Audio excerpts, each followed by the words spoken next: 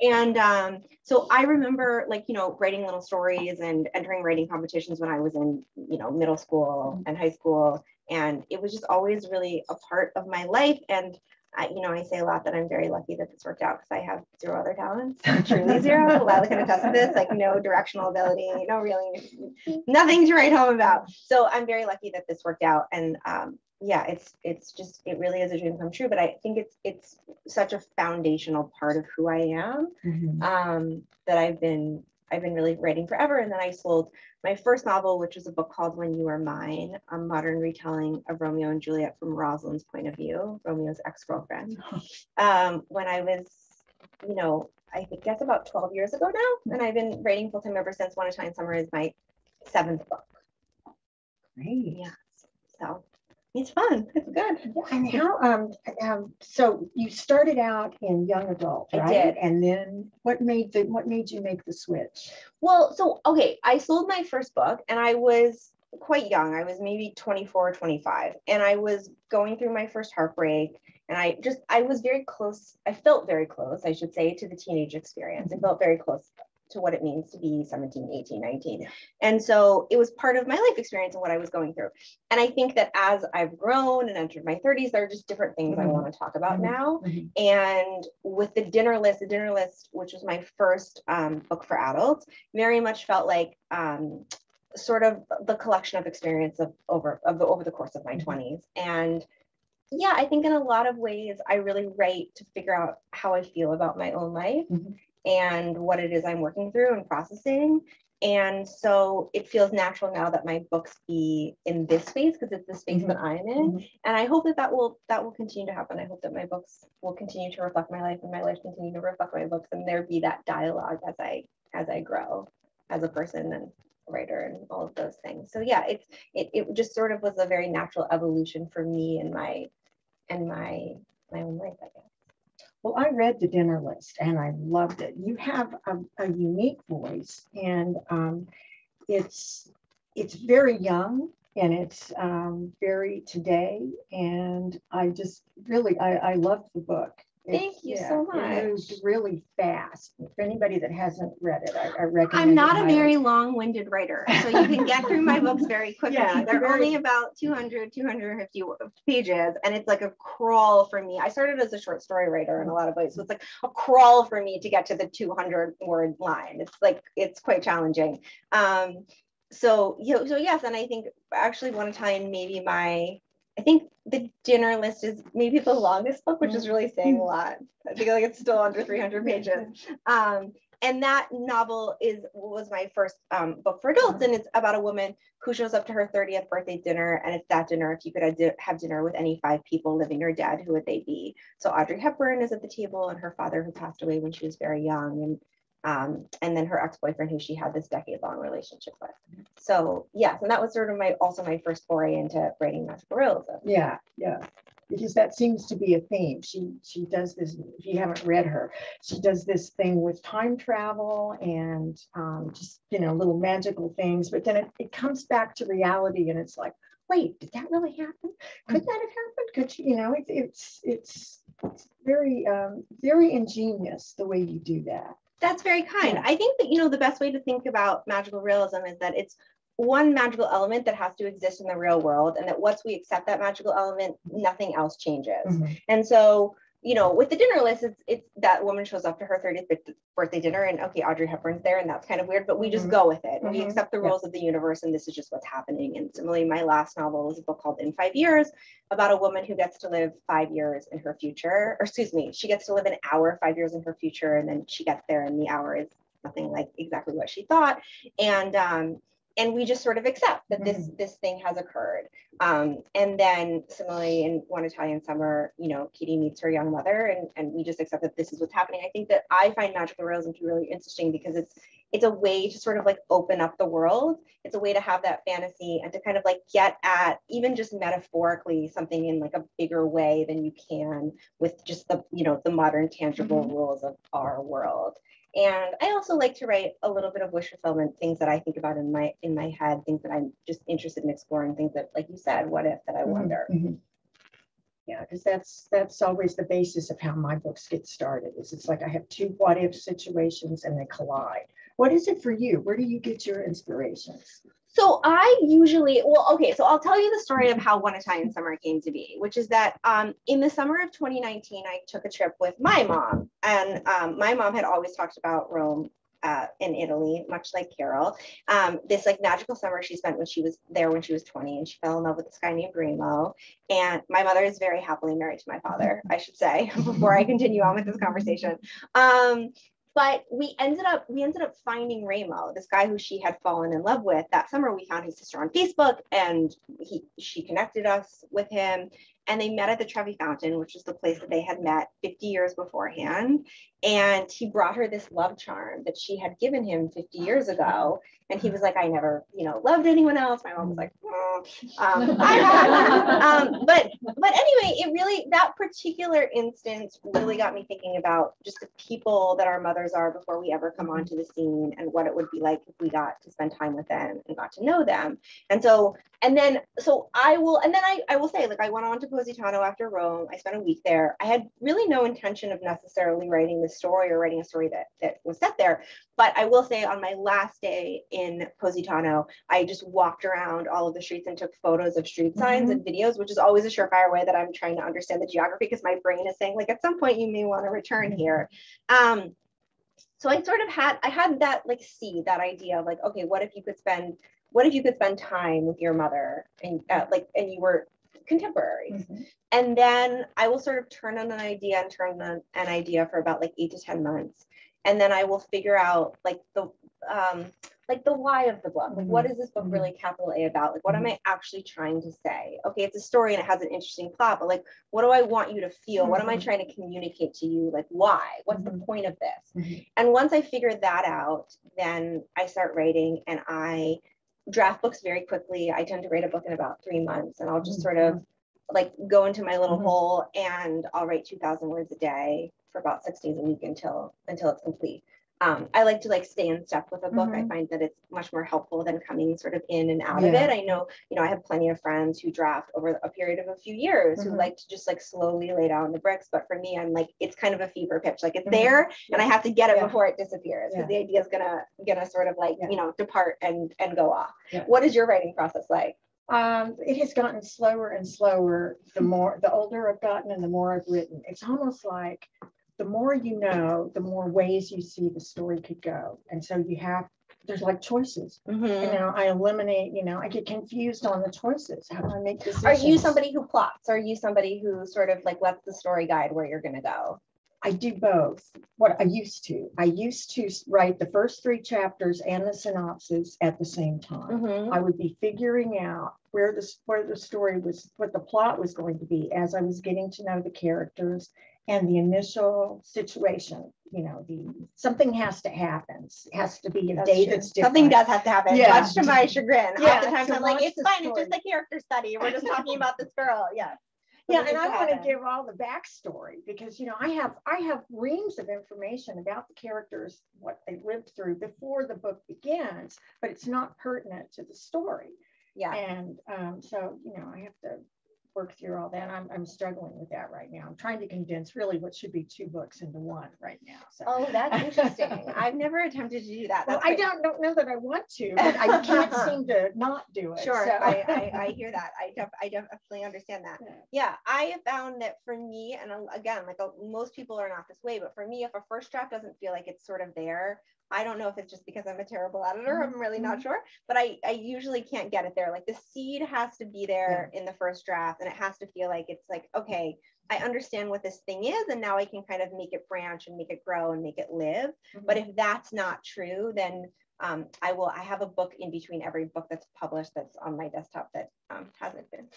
Well, that's reassuring, actually, because I have over 200 pages of this one book, and it didn't go anywhere. I mean, I just couldn't end it. And then I'm thinking, well, but I'm framing this wrong. Parts of the story are really good. Yes. But I just don't have it in the right frame. And that's part of what I'm trying to mesh with this other book. I mean, it's like the backstory for this woman, but it's like, wait, I'm kind of like the most interesting stuff happens off scene. That's not right. Yeah. So Yeah. I think I need to simplify her background and just let that baby go. Likely. Likely. So you said that you talked about how you have to know what the story is about with a capital A, and I like that, the theme of it. What is the theme of One a Time in Summer? I think that for me, I sort of believe that all writers are really interested in exploring like one or two themes over and over and over again. Jane Ann Krantz told me the same thing. Yeah. And I think it's often, not often, I think it probably always is the theme that we are wrestling with in our own life, like what we're trying to sort out and what was compelling and of interest to us. And so for me, it's really about the dialogue between fate and free will. How much is in our control and how much is going to happen regardless of what we do and the choices and decisions that we make. And like, what's the relationship between those two things? I think I'm often thinking about this in my life, like how much responsibility do I actually have and how much is life just going to turn out how it turns out? So, my last book in 5 years, I think was very much about a woman who felt like she had full and total agency over her own life. And her journey over the course of In 5 Years, Danny's, was really about like letting go and understanding that life is going to happen. And a lot of times it's not what happens, but how we choose to react to what happens, that like that's actually where we have agency and control, right? And then I think Katie's journey in One Italian Summer is in a lot of ways the opposite. She's somebody who we meet and she really doesn't believe that she has much agency over her own life. She has just lost her mother and she believes that her mother was the person who sort of made all of her decisions for her, and that her life is a product, in fact, of the choices that her mother made that she didn't make. And her journey is one to understand that like she has control over her own life, and that like she is, I've been thinking about this a lot as I've been touring this week and been talking a lot about this book, that I think one of the lessons of the novel, or one of the things that I want to say, because it's something that I really had to learn because I am so deeply close with my mom, is that I think no one has the blueprint for our life, or no one knows the blueprint for our life better than we do, not even our own mothers. And I think for those of us who are very close with our mothers, we can sort of believe sometimes that they know better than we do. And I think part of the process of growing up is understanding that that in fact we do in fact know better for our lives. And there's power in that, and there's also some sadness, because in accepting that, it means that we're fully grown, we're adults. And it works the other way too, as a mother of daughters about your age, I do know that they know what's best for their life more than I. Don't have a clue. I have a daughter who's a hydrogeologist who is going to take 2 months leave from her job to go to Bangladesh to help drill water wells. And I'm like, Bangladesh, and she's going during monsoon season. Now, mind you, she was in Nepal when they had the terrible earthquake. She was in Colima, Mexico, when they had the volcano blow up. She has a history of not going. She's an adventure chaser. Yeah, well, the adventures seem to follow her. I mean, so I'm like, but I did nothing but support her and wonderful, because she's got such a loving, giving heart, and I'm just delighted that I had the opportunity to be a part of, creating this person.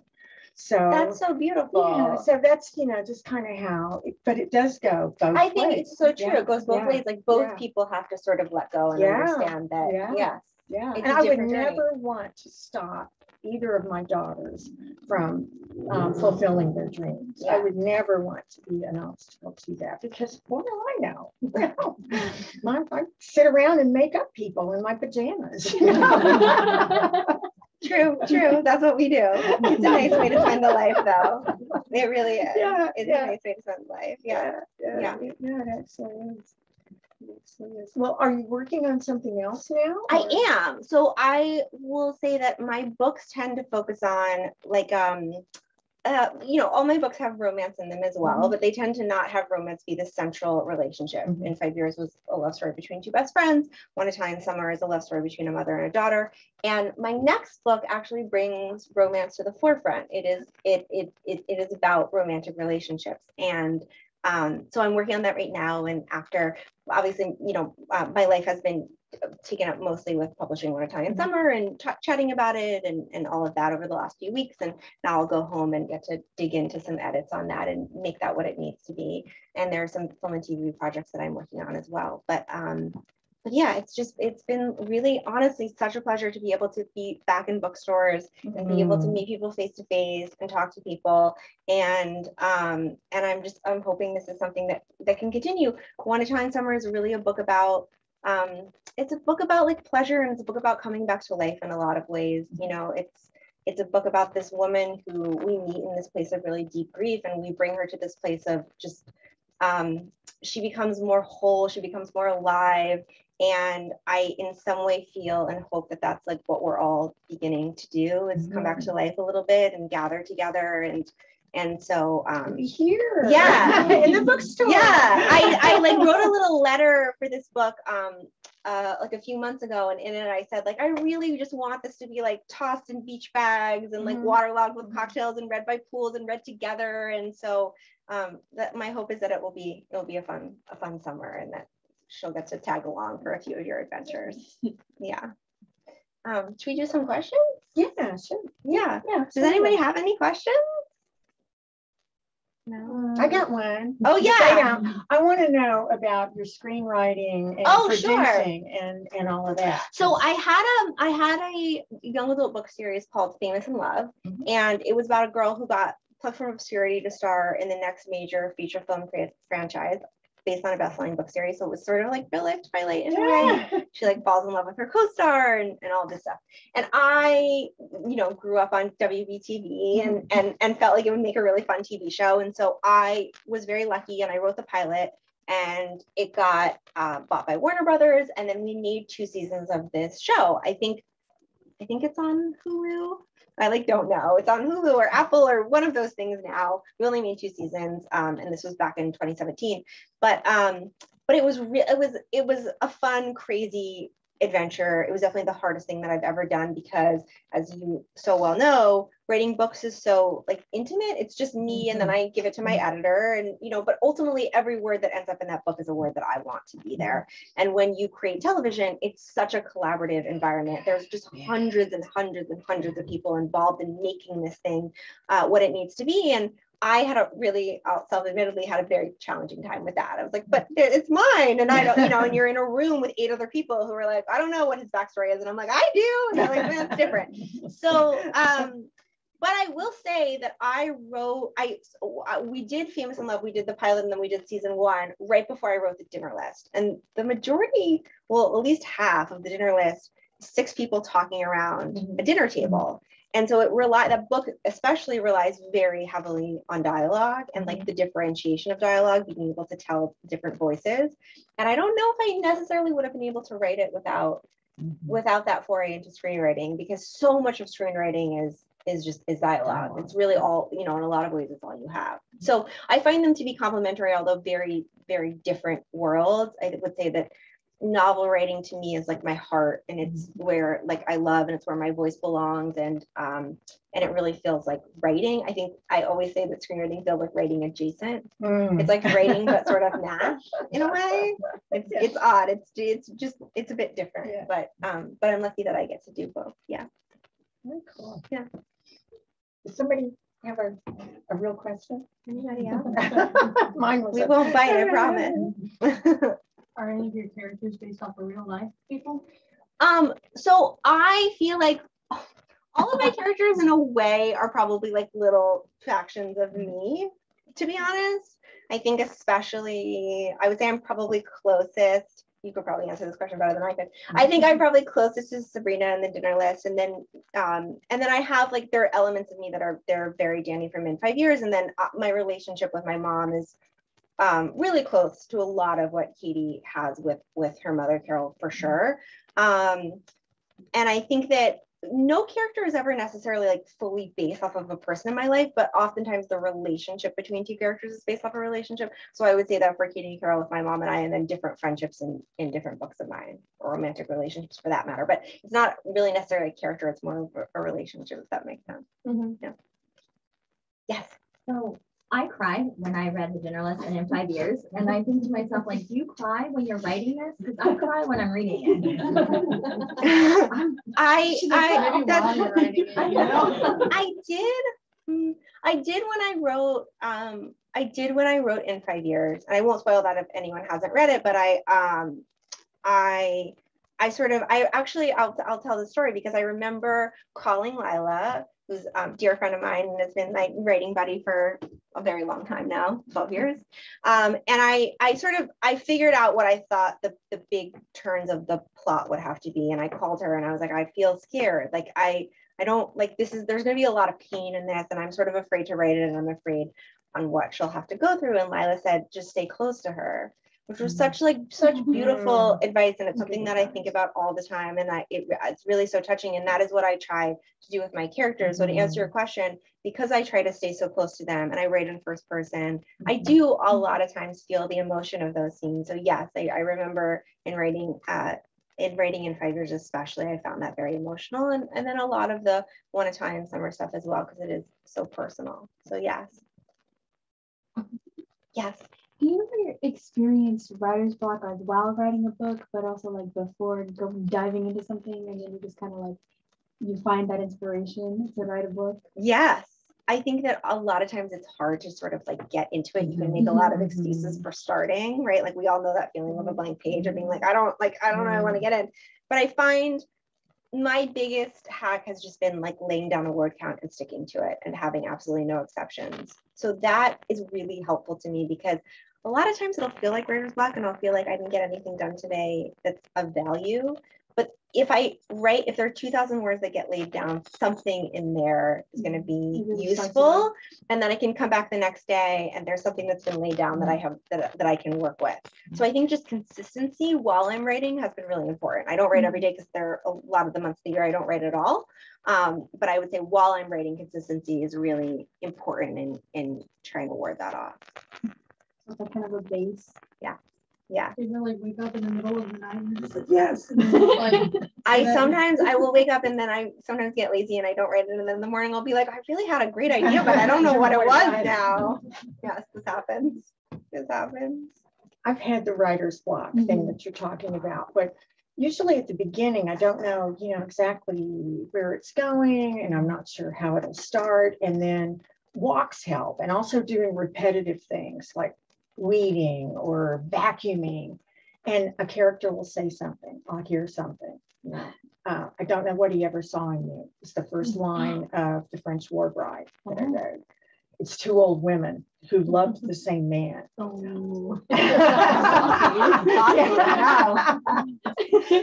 it's like, oh, okay. Yeah, okay, I'll set this book up, two old women talking. Because I had this whole story of this character, and the only way she would tell how she stole him or whatever this woman thought was if she told it her way all the way through, and then she would give the other woman a chance to tell her about her relationship with him. So that was just kind of born by that, and that some books come like a gift. Some books are so easy to write. It's like, I don't know. I have this odd theory that there are all these book ideas hovering up here. God creates clouds of books and books ideas. And if you're open and receptive, one will come down to you. Yeah. And if you're not willing to take it and go with it, he'll give it to somebody else. Totally. Gilbert talks about this in that book, Big Magic. Oh, okay. Yeah, and it's so true. It's absolutely true. And oftentimes it will happen. You'll have like maybe a few chapters or half of a book or whatever of something that you've started, and then you'll hear about a book being published that's almost identical. Yeah. Well, the idea just finds someone else. Yeah, like in science, it's crazy how two people were working on electricity exactly the same time in history. It's so interesting. I mean, all these things. I just don't believe in coincidence anymore. Yeah, I love that. Yes, Lila. So, without spoiling anything, I would say all three of your adult novels have like a reveal that happens, let's say maybe like half or 2/3 of the way through the book. So like in The Dinner List, we get halfway, 2/3 of the way through, and we learn something about somebody at the table. And then in in One Italian Summer, which I've had the pleasure of reading already, we get, again, maybe 2/3 of the way through, even 3/4 of the way through, and we learn something about Carol that we hadn't known previously. At what point in your writing process do you figure out what that like 2/3, I don't know if it's like the act 2 break or what. Yeah, like, yeah. At what point Like you figure out like twist. what that twist is. Yeah, that's such a great question. Thanks, I didn't hear of, I promise. So that, like earlier I was talking about the why of the book and like what it's sort of capitally about, and that is what I see the twist as being. So I'll have an idea, like a conceit for a book of what if you could live an hour in your future, what if you could meet your mom in your contemporaries, what if you showed up to that, you know, that birthday dinner, and then the twist is the sort of why, like why it's important, why this story, and it will usually come again like about 6 to 10 months after I've had that initial conceit idea. And at the point that the twist comes, then it's time to start writing, because now I understand. And it's really a lot of times the only thing I will know. I'll know the concept, and then I'll know sort of what that midway thing is going to be. But that thing is the thing that gives like the book meaning and gives the book life. So you don't really start writing until you know. I don't start writing until I know what that is going to be. Yeah. Okay. Yeah. Okay. And that's like that usually when that comes is when I understand what I need, like what I need to write, what the book is going to be. Yeah. Yeah. I don't know if it will always be that way. Like I'm running out of twists and turns, but we'll see. You know, each story will present it. Yeah, yeah, exactly. Yeah. You'll get your cloud. Yeah. Any more questions? I have a question. Yeah. So for both of your books kind of deal, your most recent at least, kind of deal with some really kind of heavy stuff. Like you have grief in yours, and you're dealing with like IVF and some of the struggles that go along with that. But they managed to still really be uplifting. Like, not that there wasn't any crying, I cried a little, but like overall they felt very like warm and like just nice and happy. And like first of all, is that intentional? Like, are you trying to deal with heavy stuff but in a way that isn't? And also, like, how do you do that? How do you manage that balance? Susan Elizabeth Phillips always says life is too short for unhappy endings. I like that. You know, there's like too much bad stuff out there on the news to pick up a book and read something that's going to, you know, leave you with a downcast spirit. And I don't know, I want my books to be uplifting, because that's the experience I want as a reader. You know, that's why I read. I love to get immersed in a story, and then it ends with that satisfying, oh, that's just right, you know. And I want to give that to readers. Yeah. So it's deliberate on my part. I think that, you know, like I write a lot of times to sort of probe the edges of what it is that I'm afraid of. And what I'm like, I think my biggest fear is losing my mother, even though, you know, if we're both lucky, that inevitably will happen. At some point I will have to be here without her. And so, and I also see grief and love as just like really intimately tied. I was watching this interview with Andrew Garfield actually, and he said grief is just unexpressed love. It's love that has no place to go. And I thought that was really so beautiful. It's just so very human. And I like to write books that are human, that are just dealing in the real, like just the emotion of what we all have to go through, part of what it means to be here. You can't have that grief without the love. Yeah, that's right. That's right. Yeah. Well put. Well put. Any other questions? Are there authors that inspire each of you, or do you prefer to read a variety? Oh yeah, there are a lot of authors that do inspire me. Oh, that's so kind. Yeah, I loved the dinner list, and I you know, when I discover an author, I often will go on binges. Yeah. That's a fun thing to do. Yeah. Right now I'm reading Beatrice Williams, a friend of mine, Erica Spindler. So we were talking on the phone the other day. She writes thrillers, and she's a friend, and she's done events here.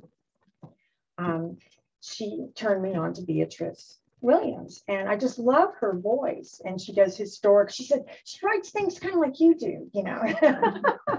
So if you read her, I said no, you know, and maybe that's why I like her, because she goes to topics, you know, like historical fiction.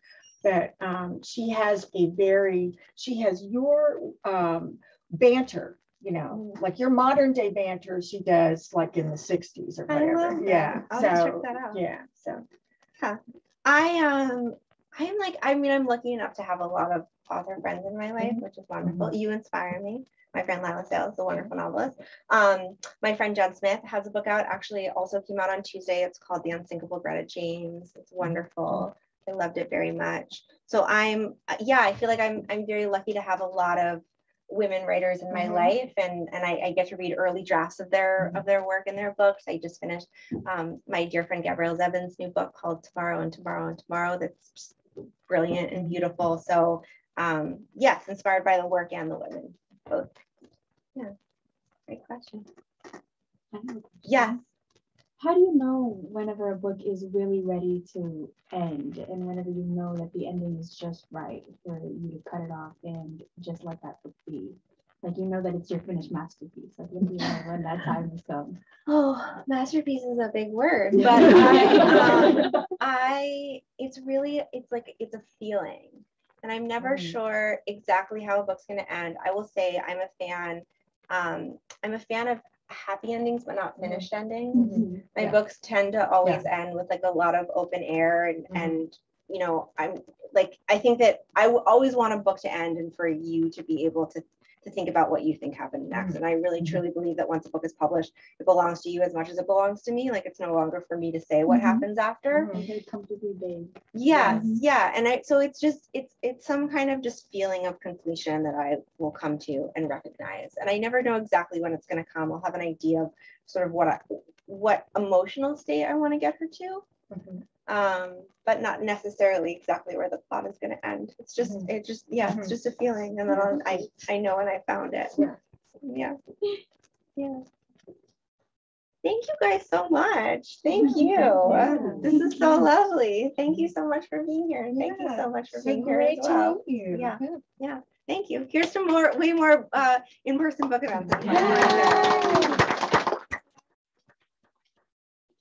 I'm also personalizing books if you would like. They're all signed, all the One Italian Summer copies, but if you would like me to write anything personal, I'm happy to do that as well. Thank you. All right, virtual attendees, we're just going to cut this off now. Thank y'all for joining us. Bye, Rebecca's mom.